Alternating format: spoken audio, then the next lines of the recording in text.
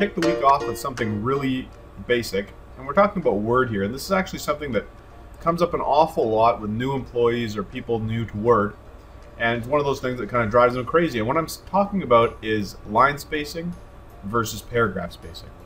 So what is paragraph spacing? What is line spacing? Well, they're two very different things. So here I have a document, and essentially I have 3 paragraphs. Now, how you could determine how many paragraphs you have would be to go to the Home tab and click the paragraph marker button, the Show Hide button. So if I click that, you'll see it shows these paragraph markers there, there, and there. So I have 3 paragraphs. Basically what it means is I've typed this in, Word Wrap has wrapped to the next line, and then I pressed Enter. Now, a couple things that can come up in your own documents is if people use double enters to space paragraphs. This can actually cause problems related to paragraph spacing, so I would suggest leaving those out when we're talking about document text. So the first thing let's talk about is how to adjust your paragraph spacing. Well, to do this, I'm going to select all my paragraphs because I'd like to adjust all of them.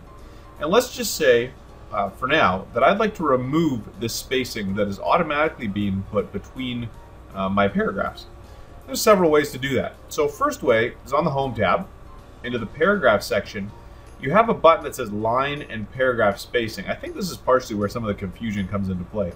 Lines are different than paragraphs. We'll talk about that a little bit more later on.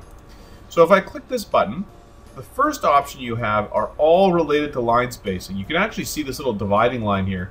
That's separating line spacing from paragraph spacing. So here I could choose to remove the space after each paragraph. If I do that, you'll see it removes that space. There's no longer a space between my paragraphs. I'm going to remove the marker so it's not as confusing to look at. So you see there's no space there. The other way to do this is we could actually go to the Page Layout tab. And on the Page Layout tab, you have a paragraph section. And you have before, which is spacing that would be added before each paragraph. And then you have after, which is an amount of space to go after each paragraph. Where these become really handy is when you're dealing with things like titles, chapter headings, these types of things. They're their own paragraphs, and so the before and after spacing is important there to differentiate. In any case, if I wanted to add some in, I can simply increase the after spacing. You can see in my document it's already added it in. 12 points would be standard 1 line of text between each paragraph. So that's paragraph spacing. Now let's talk about line spacing. And line spacing is the amount of space between each line within a paragraph. Nothing to do with actually spacing out lines, let's say, from paragraph to paragraph. So line spacing is just for spacing lines within a paragraph. And to do that, we could go to the Home tab. And on the Home tab, we could use that same button, the line and paragraph spacing. And I want you to see this. As I change these options, you can see that it's the lines in my paragraph that's changing, not the paragraph spacing.